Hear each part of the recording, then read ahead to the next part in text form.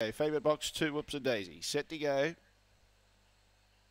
Away and racing, she began only fair. Cuddles Lee began as good as her, but Whoops a Daisy goes back to third last placing. Slow away was Joffa's Galaxy. Best away going to the front was Calais Peruzzi. Finished Looper is nice and handy. Whoops a Daisy's trying to get up on the inside. Cuddles Lee races on the outside. They're clear of the others, headed by Joffa's Galaxy and D-Gas. They fan across the track. Still out wide, Calais Peruzzi on the inside. Whoops a Daisy. Whoops a Daisy, too strong for Calais Peruzzi. Third was Finished Looper. Cuddles Lee behind those. Not far away was Joffa's Galaxy, making ground late, and pulling up at the tail end of the field was D-Gas, and the time was 22.73. 22.73 the time. They got the money there with Whoops a Daisy. Wasn't that good away as usual.